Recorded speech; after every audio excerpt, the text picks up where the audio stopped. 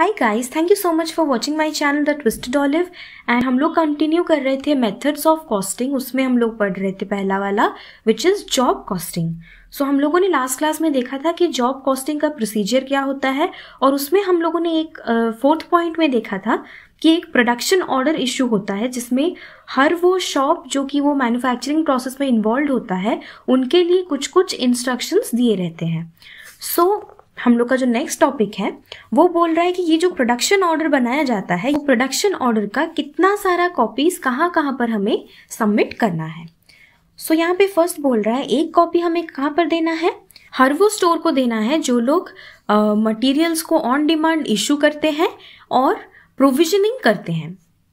Second point में बोल रहा है हर रोज डिपार्टमेंट या फिर शॉप्स को भी एक एक कॉपी हमें देना है। Those are concerned to undertake production by demanding materials and employing men।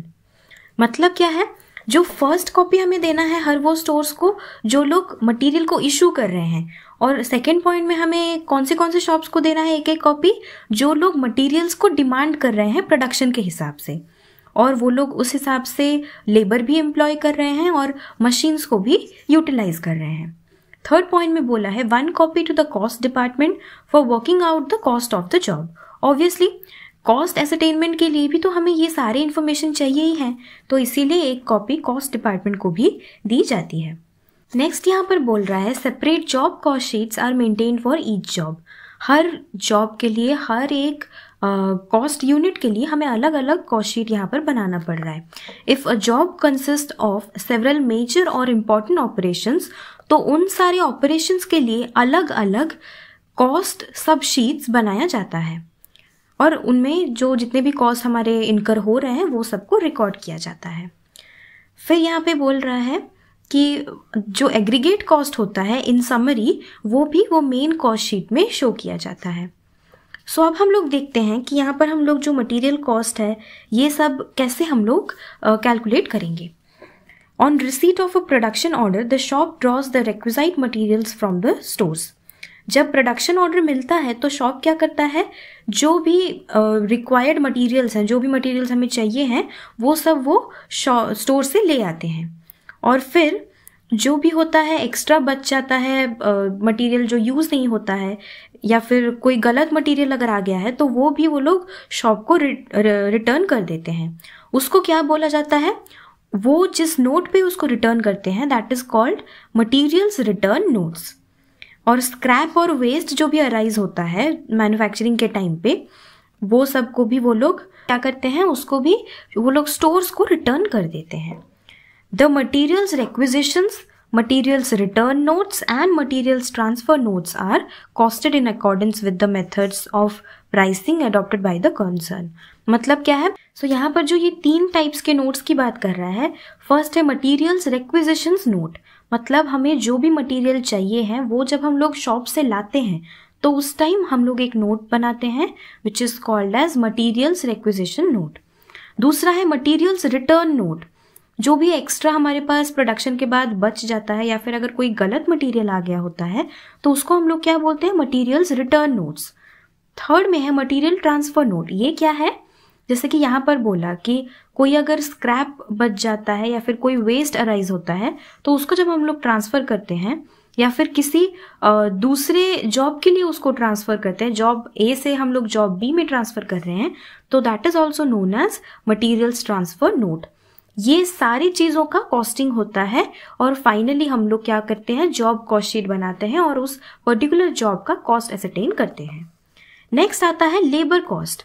सो पहले एक लेबर समरी बनाया जाता है या फिर एक वेजेस का एनालिसिस शीट बनाया जाता है फॉर ईच अकाउंटिंग पीरियड, और फिर ये दोनों को ही टोटल करके वो जो भी आता है वो सारे स्टेटमेंट को टोटल करने के बाद उसको क्या किया जाता है, उसको या तो वर्क इन प्रोग्रेस अकाउंट में डेबिट किया जाता है या फिर ओवरहेड कंट्रोल अकाउंट में डेबिट किया जाता है और वेजेस कंट्रोल अकाउंट को क्रेडिट किया जाता है।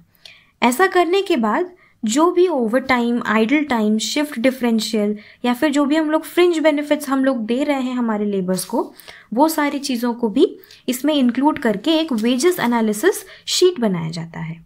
और एक और इम्पॉर्टेंट चीज़ बोल रहा है यहाँ पे कि जो भी डायरेक्ट लेबर कॉस्ट होता है, हमें पता है जो लेबर कॉस्ट होता है वो 2 टाइप्स के होता है। एक होता है डायरेक्ट लेबर कॉस्ट, दूसरा होता है इनडायरेक्ट लेबर कॉस्ट। जो डायरेक्ट लेबर कॉस्ट होता है उसको क्या किया जाता है, उसका जो भी रिस्पेक्टिव कॉस्ट शीट होता है उसमें पोस्ट किया जाता है। और जो इनडायरेक्ट लेबर होता है उसको जैसे हम लोग इनडायरेक्ट मटेरियल को ही ट्रीट करते हैं वही सेम तरह से हम लोग इनडायरेक्ट लेबर को भी ट्रीट करते हैं। नेक्स्ट जो कंपोनेंट है दैट इज मैन्युफैक्चरिंग ओवरहेड। ये क्या बोल रहा है? मैन्युफैक्चरिंग ओवरहेड में बोल रहा है कि जितने भी स्टैंडिंग ऑर्डर नंबर्स होते हैं, मतलब जो भी हमें बनाना है, ऑर्डर्स गिवन है लेकिन अभी तक प्रोडक्ट बना नहीं है, स्टैंडिंग ऑर्डर नंबर्स होते हैं और कॉस्ट सेंटर्स होते हैं, उसी के बेसिस पे, उन्हीं के ही अगेंस्ट पे ओवरहेड कॉस्ट को एक्यूमुलेट किया जाता है। ओवरहेड रेट्स प्री डिटरमाइंड और एक्चुअल एज द केस में B are worked out for each such centre. तो जो भी ओवरहेड रेट होता है वो किसके बेसिस पर डिफाइन होता है? ये जो कॉस्ट सेंटर्स होते हैं इनके बेसिस पर इसको डिफाइन किया जाता है। The overhead applied to each job is obtained by multiplying the overhead rate by the actual base variable spent on the job. तो हर एक जॉब का, ईच जॉब के लिए हम लोगों ने कितना ओवरहेड खर्चा किया है वो हम लोग कैसे डिफाइन करते हैं?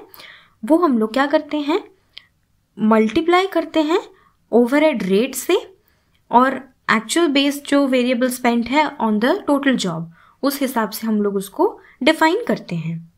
जो भी डायरेक्ट मटेरियल, डायरेक्ट लेबर या फिर डायरेक्ट एक्सपेंसेस का कॉस्ट होता है या फिर मैन्युफैक्चरिंग ओवरहेड का भी कॉस्ट होता है, वो सब पोस्ट किया जाता है कहाँ पर?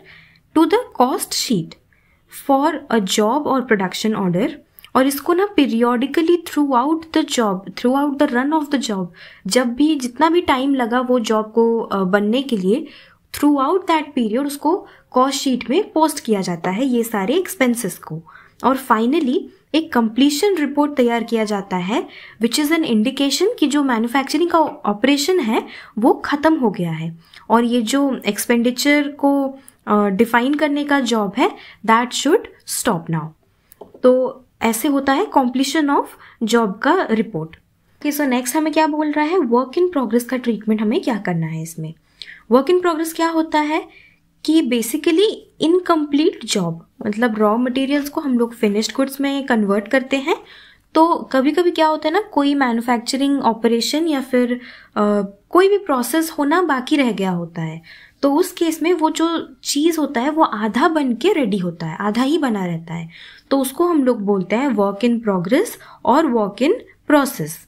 तो इसको क्या किया जाता है? If a production order has been only partly completed by the end of an accounting period, तो उस केस में जो भी वर्क इन प्रोग्रेस का क्लोजिंग स्टॉक है उसका वैल्यूएशन किया जाता है। The cost of N incomplete job is defined by calculating the value of closing stock of the work in progress. जितना भी हम लोग का वर्क इन प्रोग्रेस बचा है उसका कितना कॉस्ट है, वैसे ही उसको कैलकुलेट किया जाता है। कब? At the end of an accounting period. हमारा नेक्स्ट टॉपिक है कॉस्ट कंट्रोल इन जॉब ऑर्डर सिस्टम। तो ये क्या होता है कि कंट्रोल ओवर जॉब कॉस्ट में B exercised bye comparison of the actual cost, मतलब एक्चुअल में कितना कॉस्ट हम लोगों ने इनकर किया है with the estimated cost established as basis for fixing job prices. तो हम लोग किसी भी जॉब कॉस्ट के ऊपर कंट्रोल कैसे ला सकते हैं? Obviously by comparing the standard cost with the actual cost incurred. तो इस केस में जब हम लोग एक जॉब ऑर्डर कॉस्टिंग कर रहे हैं तो इस केस में क्या होता है कि डायरेक्ट मटेरियल और डायरेक्ट लेबर के लिए कितना कॉस्ट लगाना है, कितना क्या करना है, ये हम लोग इजीली कंट्रोल कर सकते हैं। तो इसके लिए बहुत ज़्यादा कॉस्ट कंट्रोल हमारे पास रहता है। लेकिन जो ओवरहेड होता है, मैन्युफैक्चरिंग ओवरहेड का कॉस्ट होता है, उसको हम लोग इजीली कंट्रोल नहीं कर सकते हैं। लेट्स सी इसको क्या बोला है बुक में। मटेरियल और डायरेक्ट लेबर के लिए बहुत ज़्यादा कॉस्ट कंट्रोल अवेलेबल होता है हमारे पास, लेकिन overhead cost cannot be controlled in terms of individual jobs. This is to be highlighted.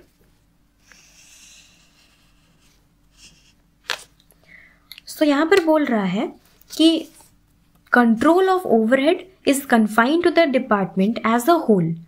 वो पूरे डिपार्टमेंट का हम लोग ओवरहेड कॉस्ट निकाल सकते हैं, लेकिन उसको इंडिविजुअली हम लोग हर एक पर्टिकुलर जॉब के लिए नहीं निकाल सकते हैं। जैसे कि इलेक्ट्रिसिटी का खर्चा हो गया, या फिर कोई सेलिंग एंड डिस्ट्रीब्यूशन का जो ओवरहेड है उसका खर्चा हो गया, वो तो हम लोग पूरे यूनिट के लिए निकालेंगे, पूरे डिपार्टमेंट के लिए निकालेंगे। हम लोग एक पर्टिकुलर प्रोडक्ट के लिए तो नहीं निकाल सकते हैं। सो यहाँ पर बोल रहा है कंपैरिजन में also be made with the cost of previous periods, मतलब पिछले साल के कॉस्ट के साथ हम लोग आज के डेट में हम लोगों ने जो भी प्रोडक्शन किया है उसका कॉस्ट कितना है, उसके साथ हम लोग इसको भी कंपेयर कर सकते हैं। सो हमारा नेक्स्ट टॉपिक है reports in job costing system.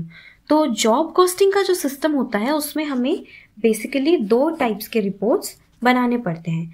First है report on profits on completed jobs, मतलब क्या है, हर महीने में कितने जॉब्स हमारे कंप्लीट हो रहे हैं। This is the month of March, ठीक है। मार्च में हमारे कितने जॉब्स टोटल कंप्लीट हो गए हैं, उन सब का ग्रॉस प्रॉफिट कितना है, इसका हम लोग एक स्टेटमेंट बनाते हैं। वो मंथली बेसिस पे बनाया जाता है फॉर ईच मंथ। तो इससे क्या होता है ना, ये स्टेटमेंट बहुत ही ज़्यादा यूजफुल होता है फॉर द मैनेजमेंट। किस चीज़ के लिए, अगर हम लोग पास्ट परफॉर्मेंसेस को इवेलुएट करना चाहेंगे, अगर हम लोग फरवरी के ग्रॉस प्रॉफिट के साथ अगर मार्च के ग्रॉस प्रॉफिट को हम लोग इवेलुएट करना चाहेंगे, तो उस केस में दिस इज वेरी यूजफुल। और ऐसे ही सिमिलर मैनर में अगर हम लोग administration, selling and distribution overhead भी इसमें इंक्लूड कर दें ये स्टेटमेंट में, तो हम लोग क्या निकाल सकते हैं, हम लोग इसका नेट प्रॉफिट भी सिमिलरली निकाल सकते हैं।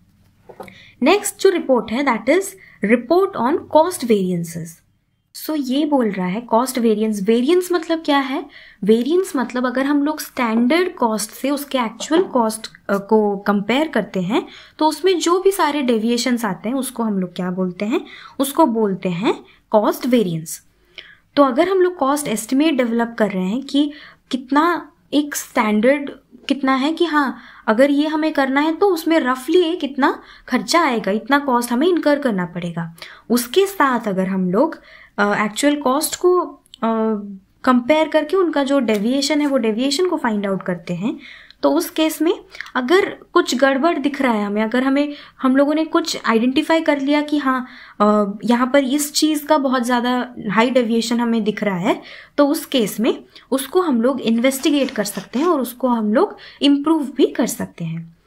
और ये जो कॉस्ट वेरिएंस रिपोर्ट होता है इसको हम लोग एक जॉब के लिए या फिर एक कंप्लीट डिपार्टमेंट के लिए कैसे भी करके हम लोग उसको प्रिपेयर कर सकते हैं for a particular accounting period. I hope आपको ये वाला क्लास जो है समझ में आया होगा अच्छे से। और नेक्स्ट क्लास में हम लोग पढ़ेंगे what are the advantages and what are the limitations of job costing. अगर आपको ये वीडियो पसंद आया तो प्लीज़ इस वीडियो को लाइक करें, मेरे चैनल द ट्विस्टेड ऑलिव को सब्सक्राइब करें और इसे अपने CMA इंटर के दोस्तों के साथ शेयर करें।